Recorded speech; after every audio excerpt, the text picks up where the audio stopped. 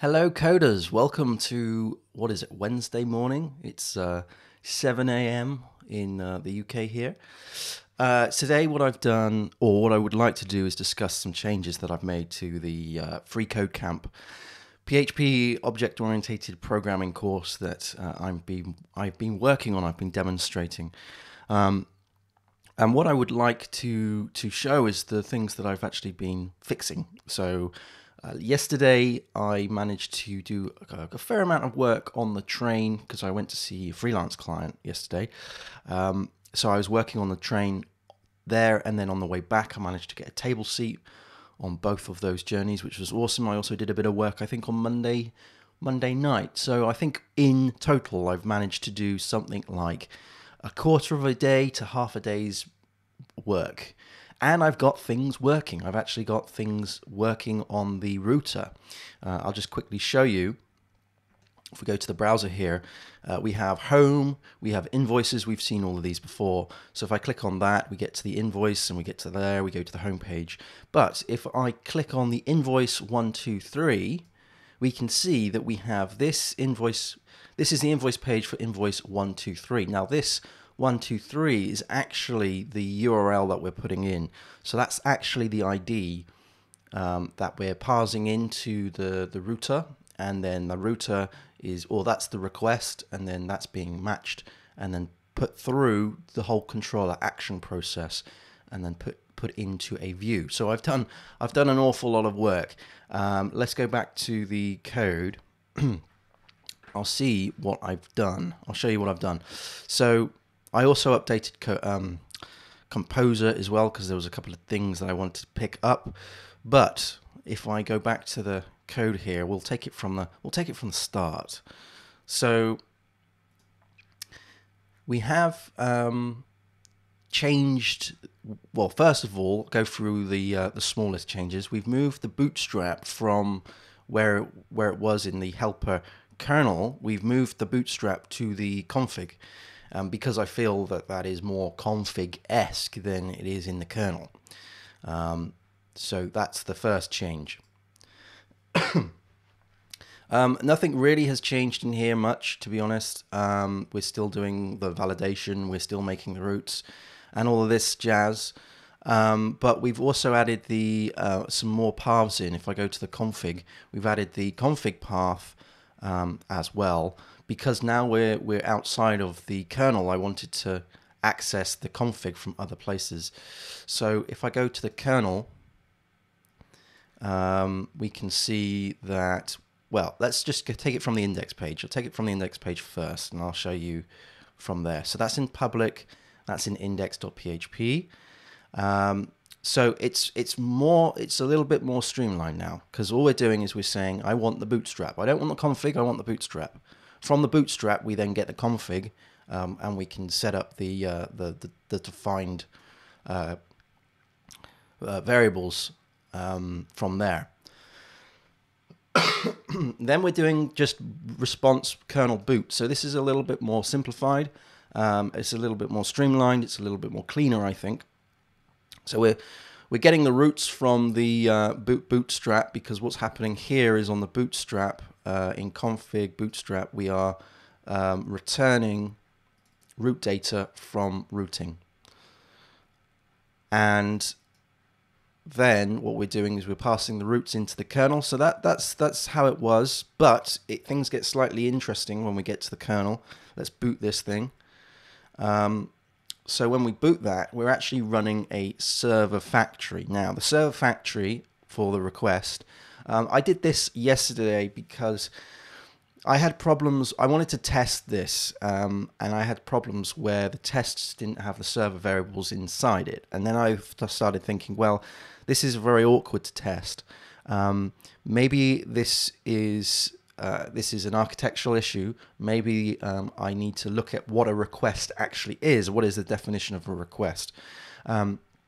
And the definition of the request, in my opinion, or part of it at least, is that you can have a request from many things, one being a server request. So a server request would have the server variables, but you could also have a request from other things as well. You could have a request from or to a command line application and so forth. And then I thought, well, okay, with that in mind, it's probably best to abstract this a little bit. So what we've done is we've got the server factory. I'll just show you that. And it's fairly straightforward, right? So we have a factory with this public static function, which is just make, passing in a query string and a method. But the server factory requires that you have the server variables. And if there is no server variables, then you throw this URI exceptions, or the method exception. Then you set the path and the method. Now the reason why we're passing in the string and the method here is because we are implementing a factory interface. The factory interface requires that you need to put in the query string and the method. So what I was thinking, my trail of thought, is that you could have not only a server factory, but you could have a command line factory, a CLI factory. You could have other factories that make requests, and you can pass in default values to those things. But the magic for the server factory is that it needs, it's in HTTP here. Where are we? In request factory type server factory. The magic of the server factory is before we're even setting these things, we need to require you to have that. And so that allowed me to test this part of the functionality more easily, because then I could create other factories that don't require these servers, that do create requests objects. And this is what we're doing. We're just returning a request object, but it's how that request object is being manufactured through the factory. Notice I'm saying sort of industrial terms there. It's how that mechanism works is the key here, and the definition of the server factory is that it needs server variables to work. Okay, so that's the server factory. So let's go back to the where did we go from here? It was kernel, and here we go. Okay, so now we do the locator. Now I was stuck when I go into locate. I was stuck. Where was I stuck? I was stuck somewhere. Oh yeah, here. This is where I was stuck last time. So when we are building the route to match, right? I was stuck because I wanted a way of injecting some placeholders for parameters of the URL. And I was getting myself into a bit of a confusion, because I did think, well, hang on a minute, I need to use something like regular expressions to add those things in, to replace those. And then at the end of that stream, I believe it was on Monday, I then thought, well, no, this isn't a regular expression. This is actually just a string replacement. So I created an awful lot of different ways of doing this, and then I boiled it down to a single method, static method, and I'm calling this URI builder and then build. Before I show you this, though, what I'll do is I'll demonstrate what I mean by this. So let's go to the routing, and what I would like, what I wanted to achieve is to have this sort of placeholder where we have curly braces and then a placeholder, so ID, and then what I would like is some sort of string replacement to replace all of those with whatever is the corresponding ID within the parameters. It's the same for the editing here that I haven't actually put in yet, but so from this perspective it would be like this. Whoops, if my magic keyboard, which isn't always magic, if we can pop that in like that, and then I would copy that and paste that in like so. This also means, if I wanted to, this also means that I could actually have defaults in here as well. So if the ID was always going to be 5, then I could do that, and that would replace that with with whatever this is. And what I'm doing is I'm terming this as the key, and this is the pattern, because the pattern is what's going to be replaced up here. Okay. So I came up with a lot of solutions for this over on the train, and then I just thought, well, no, this is daft. I'm overcomplicating. I'm over egging my pineapple here. What I needed to do was I needed to create. If I go back to the kernel, go into locate, I needed to create just a simple way. Well, I shouldn't say simple. It never is. Just a way of doing a string replacement. So if I go to the build, this is what I ended up doing. So this is a public static function again. It's called build. It returns a string, and we're passing in the URI. Now the URI is the raw representation of that string with the placeholders in place. The parameters are the parameters that have been matched from the root. And then what I'm doing here is I'm doing a loop. So I'm for eaching those parameters, which are in here, as parameter being the key, right? And then we get the pattern. And then we're saying, okay, URI, right, is a string replacement of anything where we're searching for the open curly brace, closing curly brace, and in between the parameter or the key. And then we're replacing that with a pattern, and we are using the URI as the subject. So this is going to continually loop over each one of those parameters. And then after that, I was using the constants for the delimiter, and then I thought, well, you know, that's just adding more complications. So let's just put it in the string. So let's just return this. So this single little method here, which is like, what, a couple of lines, 4 lines, something like that, 5 lines, I don't know, PHP 6 lines because of the braces. I miss Python. This little thing here is the thing that builds the URI, and it's working quite well.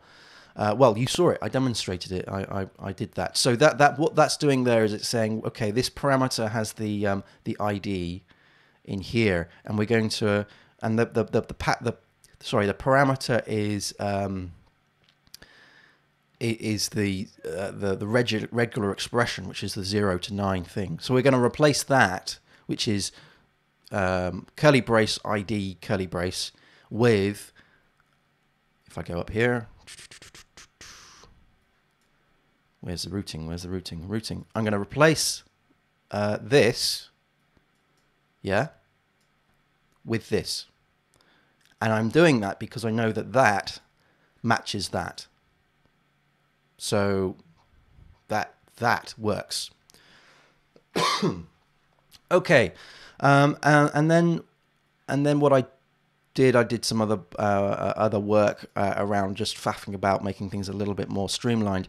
So if I did locate, and I should say that I was going to do this within this locator class, but then I thought, well, you know, this isn't the responsibility of the locator class to build the URI in which I'm locating.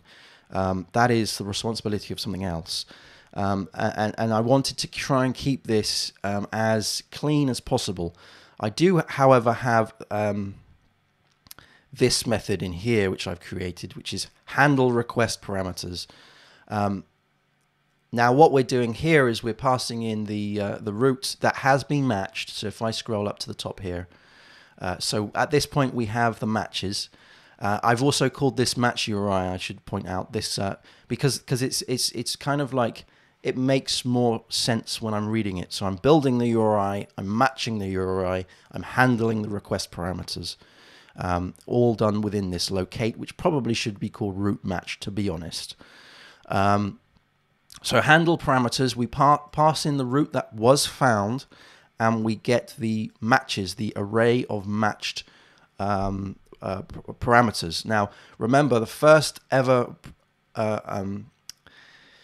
value that's in that array is the actual pattern that was matched. All right, so we have to remove the first index of that, and we're doing that within the handle request parameters.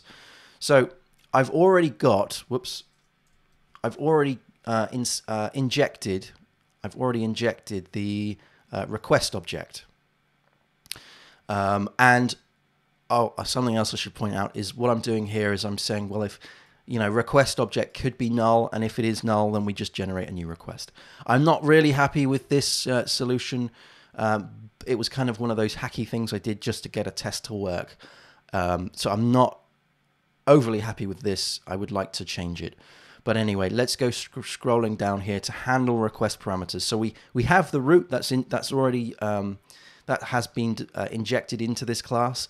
Sorry, the request that has been injected into this class. The root is the root that has been found based off of the match URI, which, if I just show you, is this now. This is looking a little bit more simpler. I could probably put that into a ternary operator to make this even smaller, which I'll probably do.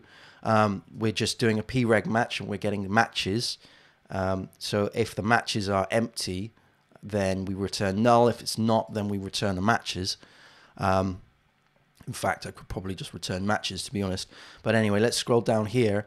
So now we have the matches, we have the root, and we have the request that has been injected into this class. If we go to the handle request parameters, come on PHP Storm, let me do that. Okay, so we're in here. I'm just going to grab a slurp me tea.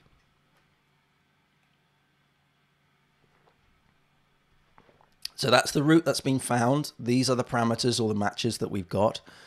Remember, we're having to unset the first parameter, because the first parameter is always the result that has actually been, the full result that has actually been used. So we remove that, but we only do that if that is found, because, belt and braces check there. Then remember I said that when you do that, you're not re-indexing the array. The array will then be start with the index of 1 rather than 0. When you unset something from the array, you're not actually changing the keys of that array. You're just removing that value, that portion of the array. You need to then re-index the array, and you do that by running array values, because that will then get the values of that array and re-index it, or sort that indexing out. Then this on line 92 looks a little bit awkward. What this is doing is it's combining the parameters of the root get parameters with the parameters. Now, the first thing we're doing here is that what we need to achieve is we need to achieve a way of mapping the parameters of the root to the parameters that we've matched, right? So in here we'll have all the values. So we'll have ID and then 1, 2, 3, right? So the key will be ID. The key in this parameters would be 0, and the value would be 1, 2, 3. So I tell you what I'll do. Let's put some comments in. So let's just do parameters.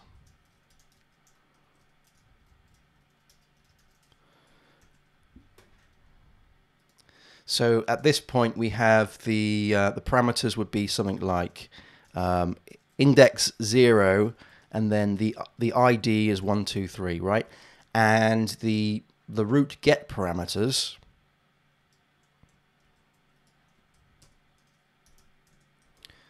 would be something like we would have the key of ID. And then we would have the actual pattern, right? So we would have something like 0 to 9, like so, something like that, right? So what we would like to achieve is this. So where we have, say, let's do updated parameters.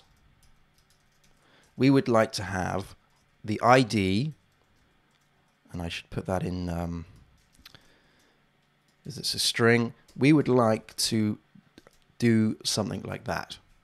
All right, that is what we would like to achieve. So we have the parameters at this point where we have a key, which is just a numerical key. It doesn't mean anything. We're just doing, we're running array values just to re-index it, just because we want to. We don't even have to do that if we don't want to. Well, we have the value here. On the root that has been found, we have a get parameters routine that returns the parameters which match the same parameters as this. Okay. So, if I can find that code again.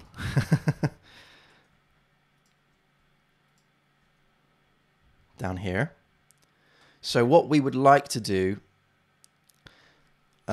is have a cup of tea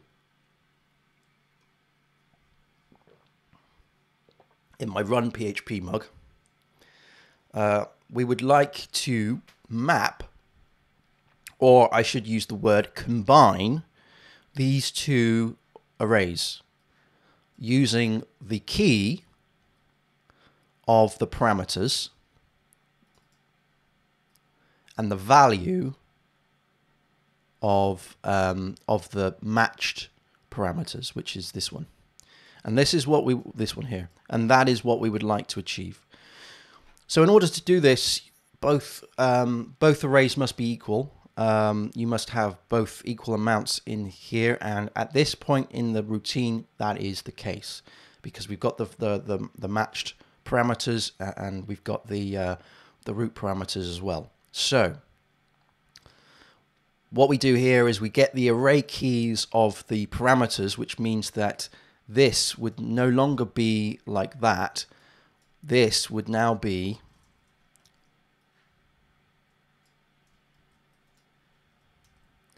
root parameters keys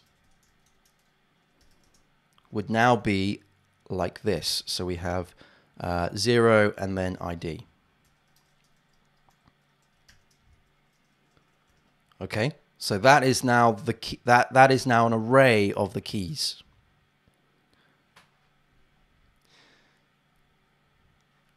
We then pass in the array of the parameters, which is this.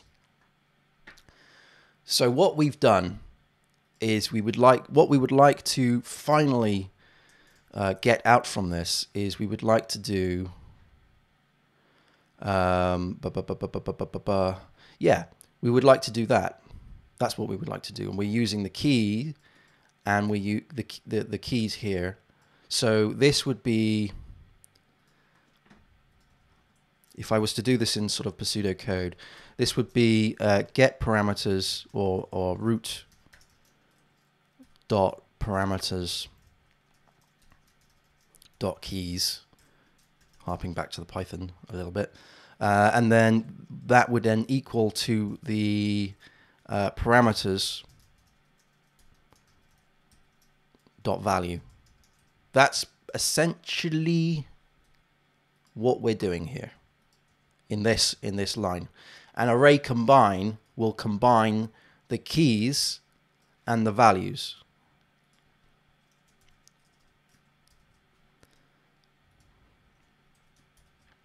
Once that's achieved, and you need to make sure that that has achieved, so we do if updated, we then set the parameters,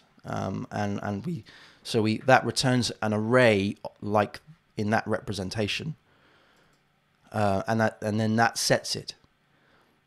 And then what we do, because we're setting that against the request, is we just return the request, which means that the request object that has been injected into this class now has the parameters based upon this.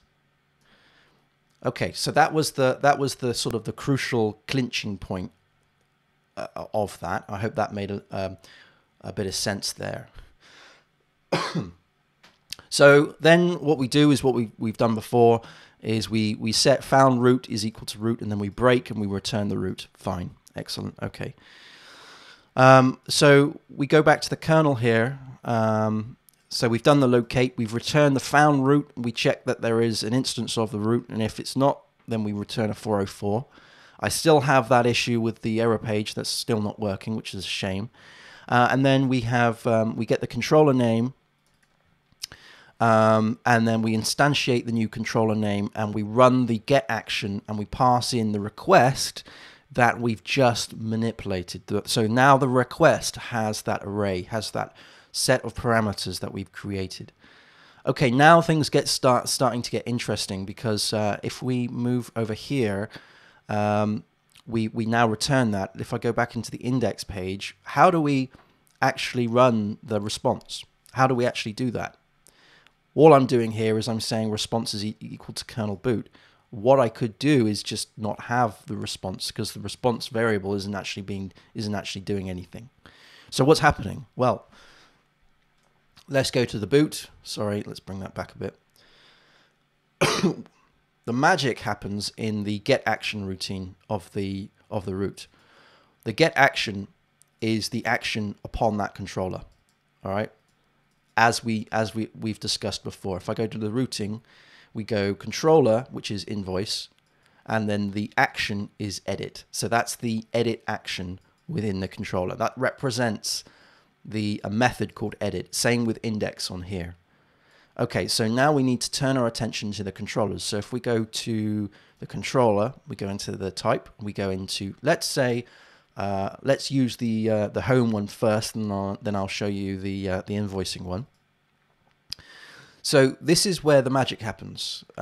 We now return a static render of a class called view. Now, what on earth is this all about? So let's click on view. View is in HTTP, and it's in response, and then view. So this is a new class that I've created. Again, a very small public static method. This is I see these static methods like utility methods, right? These are things that you don't have to create as objects. These are things that you can just use in a very static way. They're not terribly dynamic. You can't instantiate a static any static stuff. You can't use this, the variable this in statics. That doesn't work. These are just simply like functions that one can use, and they've been working quite well. So here what we're doing is we're supplying the template and we're supplying the parameters. Now the parameters are obviously the parameters from that request. So what I'll do is I'll just show you.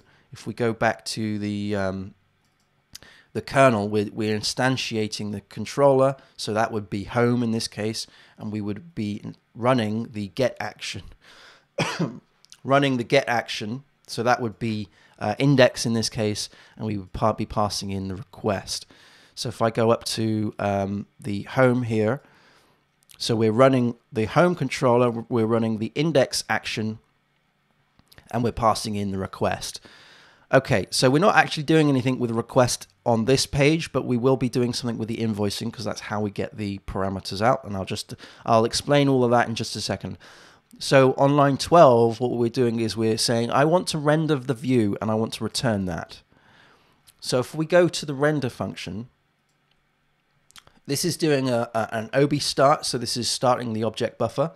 We're extracting the parameters that we've given from here, which means that we can now have the ability to set those as variables, right? And I'll discuss that in just a second. And then what we do is we include the template, and the template is defined in the action. So if I go to the home, that is the first parameter that we define here. Okay, so what we're saying is once that root has been established, once that has been found, we can then include this template. So views, home, and then index. So that would be, let me see, that would be in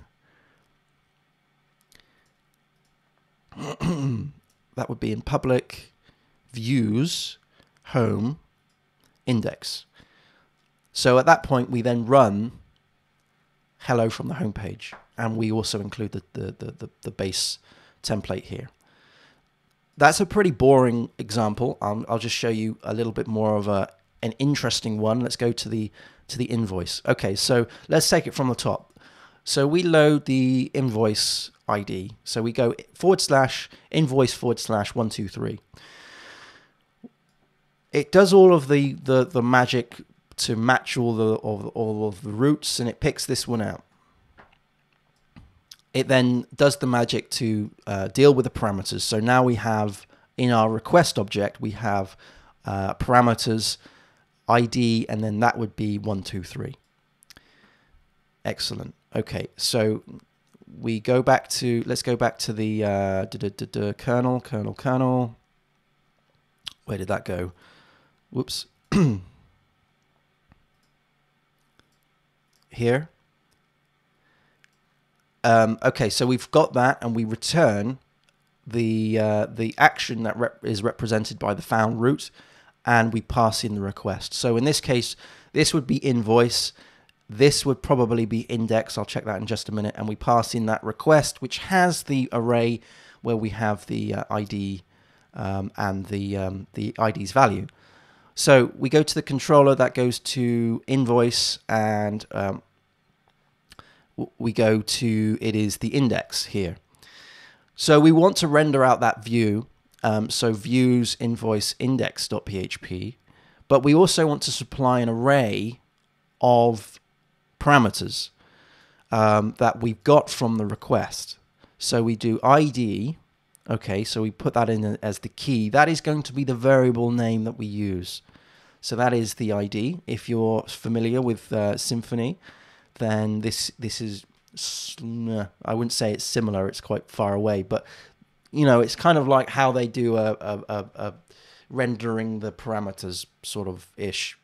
Probably not, but you know what I mean. When on the controller, you have the first parameter, which is the template, and then you have the second parameter, which is the things that you want to pass to Twig.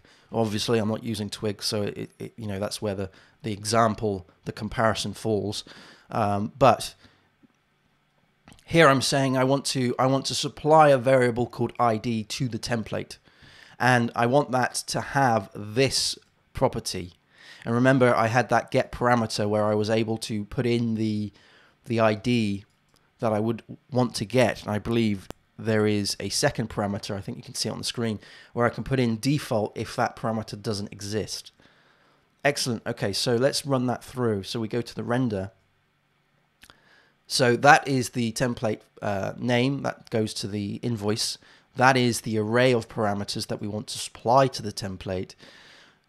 We're doing again the object buffer start. We're extracting the parameters here, which means that we now have an ID called, a variable called ID, which has the value of 1, 2, 3, and then we're including the template.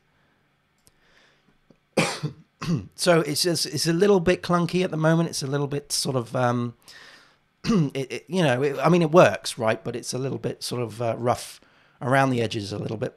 I mean, I only did this on the train, just threw something together. Excuse me. So let's take a look at that. So that goes off to that now goes off to invoice, and notice I've put all of these in their own little folders just to make you know, sanity and all that. That goes to index.php. And if I scroll, if I move this way, notice we have the ID. Now it's undefined, sure, but this is the template. And what we've done is we've extracted that ID. And if I go to the browser, that is the ID. So that is the whole mechanism behind parameters and putting them onto the page, and displaying them onto the page. So yeah, I'm fairly sort of halfway happy with this solution. Like I said, it's a bit rough, rough around the edges, but it is where I want this thing to be. Now, what I haven't done is I haven't tested this as much as I would have liked. You know, I didn't have a lot of chance on the train to do this. I basically sat down, opened the laptop, and I just had a flood of ideas that I needed to get down onto code. So what I would like to attempt to do before the stream ends is I would like to just run some tests. So I should say that this is obviously not the laptop that I take. So I have about about 20-30 minutes ago, before the stream happened, I did a git pull from my laptop to here, so from the repository. So I've just tested it to the point of just clicking through those pages. I'm not too sure yet what's going to happen when I run, and you can see all of these things that I did. Not too sure what happens when I do that. Yeah, we got a failure straight off the bat. So request URI can't be found. Now this is the problem I had when I was trying to test. Oh yeah, testing the kernel. So I tried to test the kernel yesterday on the way back, and that is why I created that server factory. So let's take a look at this. This is in kernel unit helper kernel test.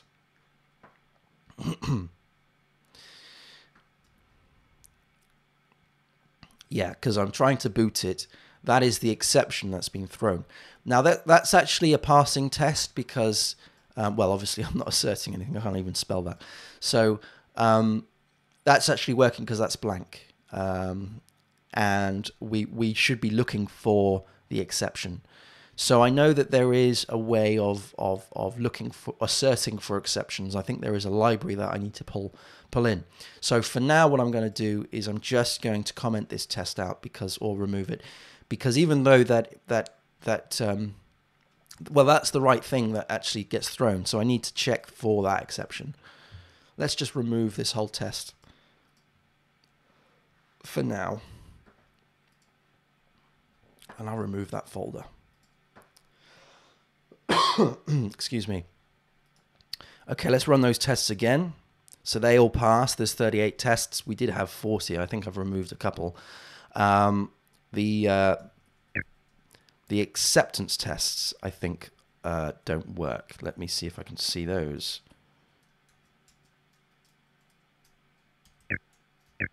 Nope, that's not gonna. It's not on my reverse search. Acceptance. Oh, I know. So what I was doing, because I was running off of a different IP, I changed the acceptance suite to run off of 0.1 rather than 00. Let's just put that back in. All of the, and this to me proves that this needs to be configurable through perhaps a excuse me, a .env file or something. But yeah, we've done 5 tests and we've got 2 failures. And the failures are because of the pages, the 404 issues. We are getting the 404s back, okay, but we're not rendering the 404 pages as expected. But the important test is this, the invoice page test, because that's actually testing the root, which is, let's do HTTP locator. Is it root? I forget which one it is. Yeah.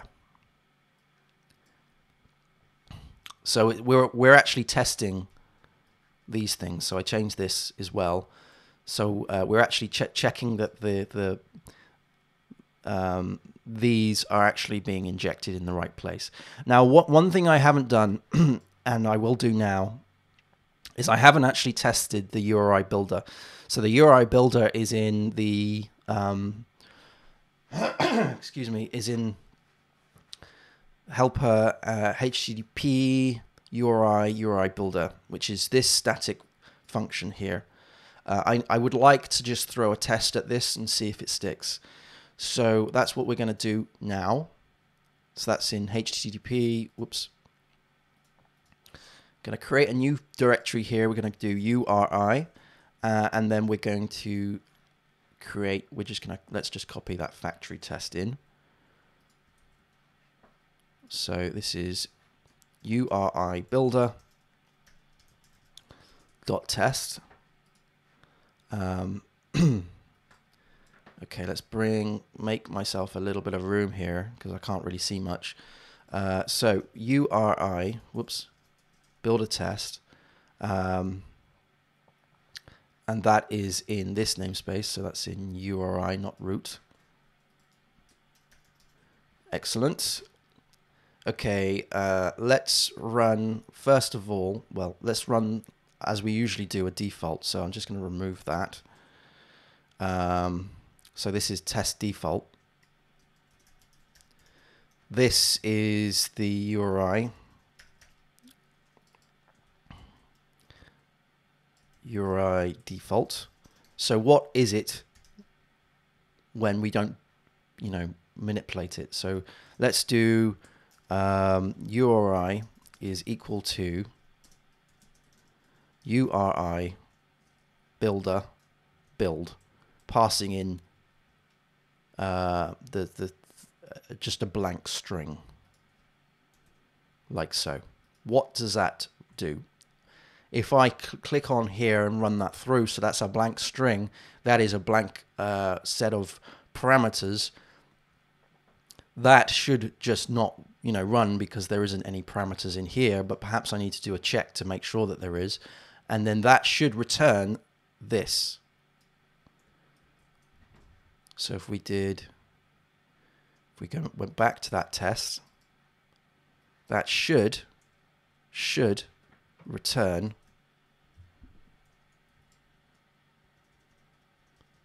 that. And this needs to be assert same. Obviously, passing that through. So because I've put in a blank string and I haven't actually had any parameters, that should be returned. Okay, so I'm going to hit save on that. I'm going to bring that up a little bit. I'm going to run the unit tests. Yep, that's worked. Okay, so let's see if we can break it again. So the whole point of doing the tests after the work is to see if you can break what you've done. That's my excuse for doing tests before instead of TDD. I do like TDD, definitely do like. I just didn't have an opportunity to do it yesterday. Sometimes when you have the idea of the code in your head, you want to get the code out on the paper before you write the tests, and I think that's okay. I would like to be more of a TDD dude. Let's do. Let's put in a blank string, but this time put in a set of things. So let's do ID 1, 2, 3. So this is test. So that I'm going to do test blank default, and this is going to be test.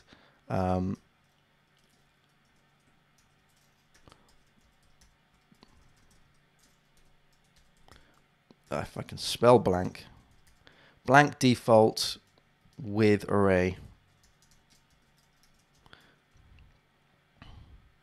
Change that to be blank default. Change that to be blank default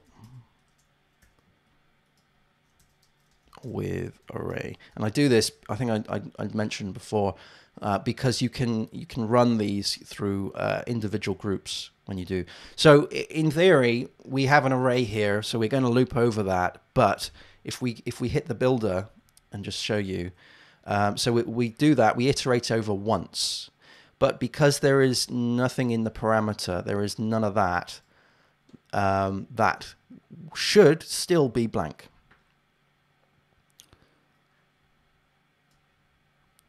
So let's go back to that test, URI builder. So it should still be like this. So let's run that and see if that works, which it is. That's all good. Okay, so now we've tested that. Let's try and do something now where we have test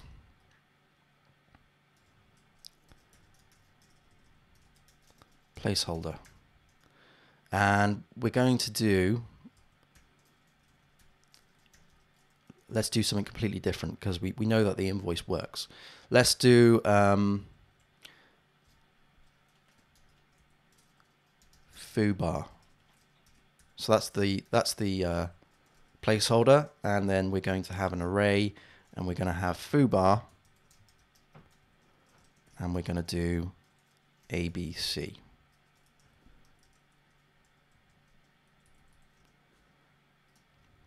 Okay, what's wrong here? Public function test placeholder. That is the string. This is an unexpected comma. Ah. I'm not doing it in the right thing, am I? There we go. Okay, so this now should be /ABC.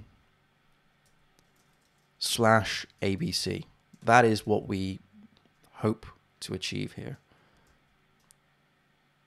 So this is URI placeholder.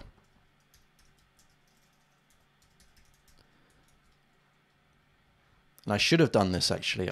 This is the process I should have done on the train. I should have just sort of done this first and went, right, I want to supply this. I want to supply that. This is what I want to get out of this. But I didn't. So I'm doing it now. So let's hit save, run that test, and that's passed. So yeah, I think that's good. Any other way I can break this? What happens if I put in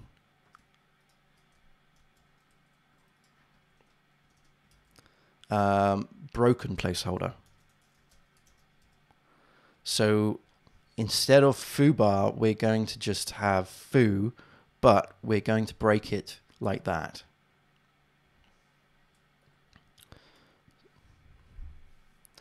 So the return should be that, because it shouldn't have picked up the full placeholder.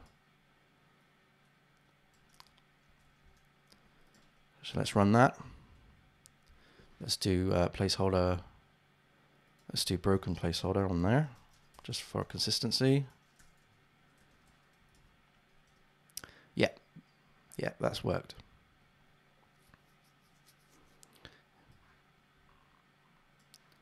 Excellent. Okay, so what are we on now? 42. Okay, so that's filled that up me up with a bit of confidence. There's all sorts of other things that I need to test. The thing is, I've got to this point with this project now where I don't actually know what I've tested and what I haven't tested. I know that there's 42 tests, but I from a glance, I mean, I know that they're all listed here. But what I usually do when I get to this point in the project, or even before I do any tests on the project, is I like to run code coverage just to get a clear indication of what has and hasn't been tested. What are the risks of this project? And I think that's what I'm going to do offline. Is I'm going to install XDebug to the Docker file here. And I'm gonna install XDebug, I think, for two reasons. One, because I can then run Codeception using code coverage. It's going to take a little bit longer, but at least we have some code coverage to show, and then I can actually see what needs to be tested, and then I'm going to attempt to test those things. I'm not going to aim for 100% code coverage, because I think, that's just a challenge, and even though you can achieve 100% code coverage, that doesn't mean that your code is going to be nice and fixed and cleaned and all of that stuff. It just means that you're adhering to that standard. I'm not worried about that at all for this project, but it also means, having XDebug, it means that I can actually step through and create some debugging through PHP Storm, which I think I definitely need to do, especially when we start going down into the deeper dark depths of this framework. The routing here, I think, is getting stable. It's more stable than it was perhaps last week, definitely. But after this, we're going to move on to the ORM. So we're going to be making connections to the database, and we're going to be doing some creating some schemas for the invoicing stuff. There's also other bits and pieces that I've started to create. I created a long time ago. This is in the repositories here. So we've got a repository for an invoice, and we've also got a very an abstract entity. I'm going to create some entities for the invoice and the invoice items and so forth. But when we get to the point of actually displaying things on the page, like lists of things, I want to be able to step through those things, and you need to have XDebug to do all those. because you need to have that running in the background. So XDebug can be a little bit of a tricky beast to install. So I'm going to do this offline, and then I'll come back, and then hopefully I will, in the next stream, I'll have something to demonstrate to show you the lines of how much code I've tested. And then we're going to probably focus on a little bit more testing, a little bit more refactoring on this too. So the next stream is probably going to be, I'm going to say probably tomorrow. I'm not going to say what time it is yet. It's going to be in the morning. It's either going to be 7 or half 7.